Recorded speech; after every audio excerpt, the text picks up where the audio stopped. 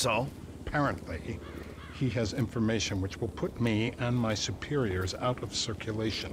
Those agency fuckers have got the coroner's office locked down. We need you to verify the body.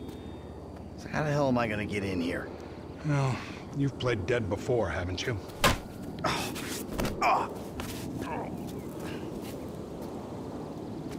I have always kind of liked you.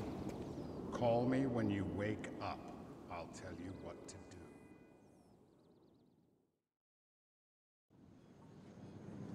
What we got?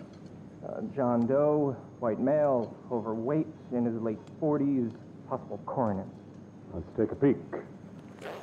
The fat deposits on his hips and abdomen suggest a fondness for bleeder burgers.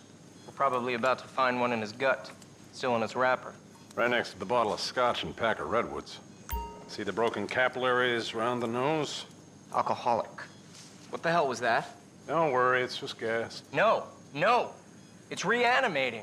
You want to cut it in the coroner's office, you're gonna have to lose the nerves. I've been around cadavers. This isn't right. Well, fresh is different. The ones you've seen have been on the shelf for a week. You can still smell this guy's breakfast. If you say so. The things I've seen in this place. Grown man you could fit into a sandwich bag. Bodies that are more maggots than flesh. This gas bag here is a blessing. I wouldn't take any bets on the state of the liver. We still think 40s? Takes a toll. He's an advert for clean living.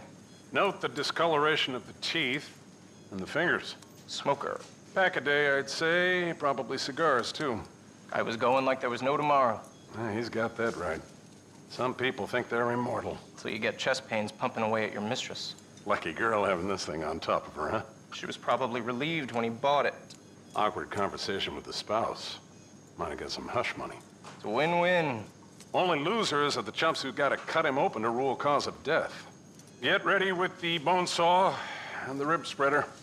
You might want to hold your nose.